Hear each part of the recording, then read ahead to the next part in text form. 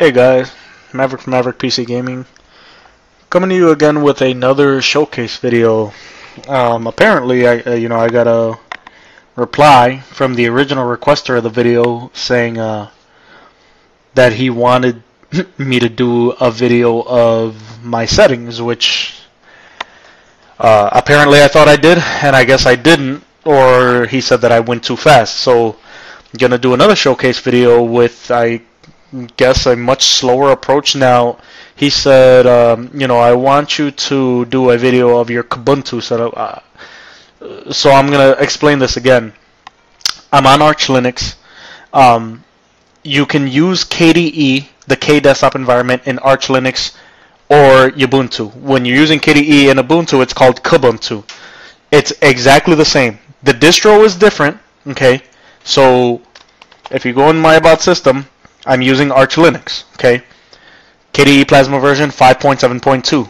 That does not mean that what I'm saying in this video does not apply to anyone else using the KDE desktop environment, especially if you're using the exact same version that I'm using. So if you download Kubuntu 16.04 right now, assuming that the Kubuntu group has kept up with the Plasma version, you'll have the same exact Plasma version, and if not, you'll have 5.6 or 5.5. Regardless of which Plasma version you're using, you can still use my settings, okay? So I'm going to go through a very detailed and hopefully slower system demonstration and settings so that, I thought I was pretty clear last time, but I guess it wasn't clear enough. So, okay, here we go. So I am on Arch Linux, KDE desktop environment, Plasma version 5.7.2. Okay. What I do have here, up here, in Windows would be called a taskbar, is called a panel. The way that I get this panel to look like this was these scroll bars here. All you do is you adjust them until you get them to be the length that you want them to be. Very simple, okay? This would move the taskbar in, or the panel in, if you were stretched out all the way to the end. So you tinker with them as much as you can. And then this right here just adjusts the alignment, all right? So what I do here is go to more settings, and I center it, and there it is. So it stays centered. Everything stays centered because I'm not using the full screen for this panel. Now, the widgets that I have on this panel are the system tray, which will come on this panel by default. When you set up your KDE desktop environment, so if you're using Kubuntu, that will already be on there. It's not going to look exactly like this because you're going to have the default theme. I will show you what theme I am using again. Okay, so this is a widget called system tray. This is a widget called digital clock. This is a widget called the Icons Only Task Manager. Now, by default, panels in the K desktop environment are not going to come with the Icons Only Task Manager. They're going to come with another task manager, which is more Windows Vista type, where you'll see the icon, but you will also see the name of the application. I don't like that, only per se because I know what I have open, so I don't need it to read exactly what. It just takes up more space on the panel than I like. So I take that off when I go ahead and press the little wrench. Okay, you press this wrench, then this bar comes out, and you can adjust whatever, and then you just go ahead and press that X and get rid of it. And then I add by adding widgets, and then when it comes up, I'll just search, and I would say Icons Only Task Manager, and then I double click it. I'm not going to do it again because then it'll just add another Icons Only Task Manager. Okay, moving on.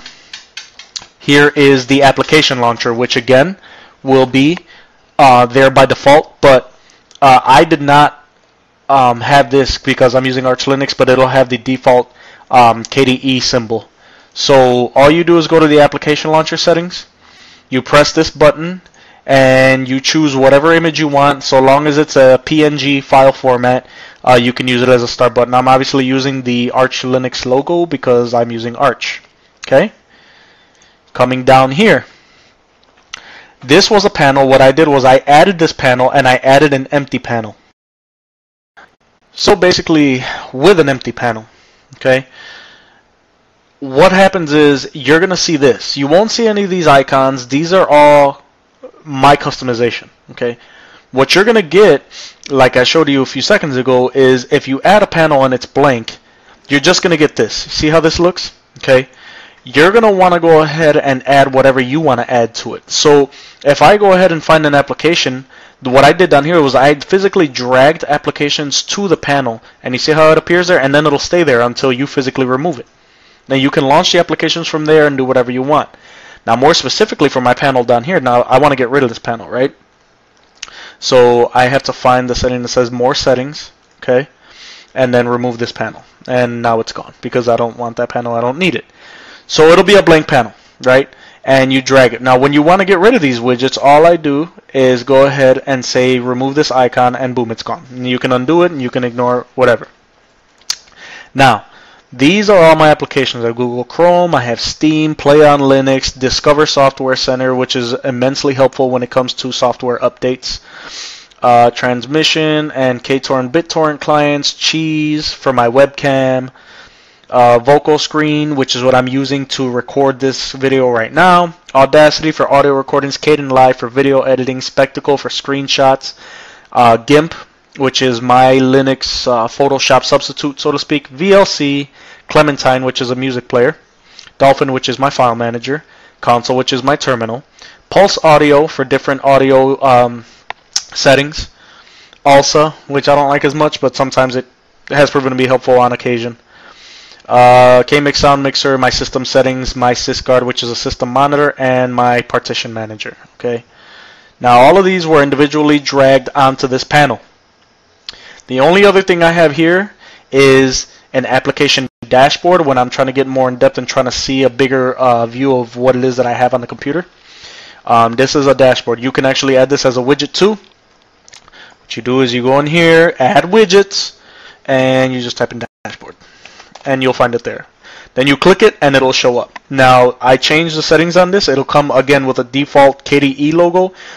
You just click the little folder here. You search for whatever image you want, preferably a PNG file format, and there you go. I have slightly different Arch logos. This is for my dashboard. This is for my launcher. Okay. The only other thing I have here on this panel is a trash can, which is another widget, and a system load viewer. This shows my RAM, CPU, and temperatures. I want to say this one actually never goes up, so I don't know that it works well. But this is definitely my CPU, the one all the way to the left, and the one in the middle is the RAM, which would be physical memory and swap.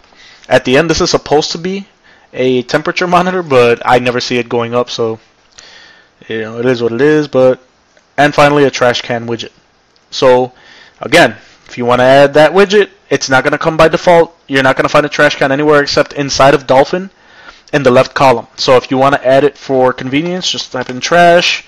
When you're adding widgets, double click it and boom, it'll be right there. And then it's very simple. You just empty it when you want to empty stuff, and there it is. Okay. If you want the link to the background that I'm using, I am going to include it in the description below. Now, not trying to sound impatient, but you know, this is as slow as anyone is going to do a system demonstration, guys. And this is really actually only for one person, because he asked me to do a video and I did it, and he apparently didn't understand or said I was going too fast for him. So you know, so I did another one because you know I do appreciate my viewers.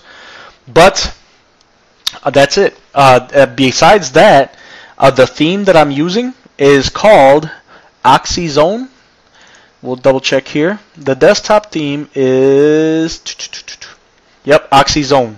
So that is also not going to come by default with the KDE desktop. You're going to have the regular Plasma KDE desktop. So what you do is you just get new theme, okay, and go in here if you really like it and say OxyZone. And then after you type it in, it should be at the bottom. And every time I come in here, it asks me to install, even though I've installed this theme. I already have it installed, but for some reason my system doesn't like to acknowledge that I have it installed. That's it. Okay. My cursor theme is the Polar cursor theme. So again, you can just get new theme, search Polar, and once you know you get your choices, you go down and here it is right here. Okay. So my laptop does like to acknowledge that I do have this cursor theme installed, but it doesn't like to acknowledge that I have the the workspace theme installed. So go figure.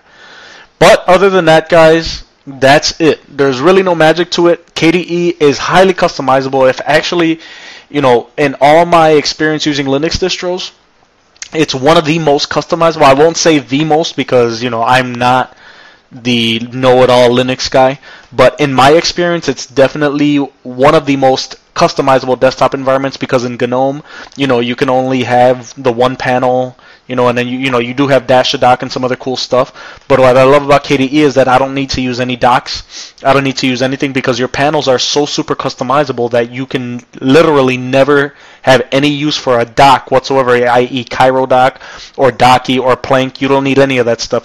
Plank is like the one that comes default in elementary OS. Or like Cairo dock, actually OS 10 comes standard with Rocket Dock. Not a lot of people know that because Apple likes to make it seem like that's their proprietary software, but it's actually not. Rocket Dock is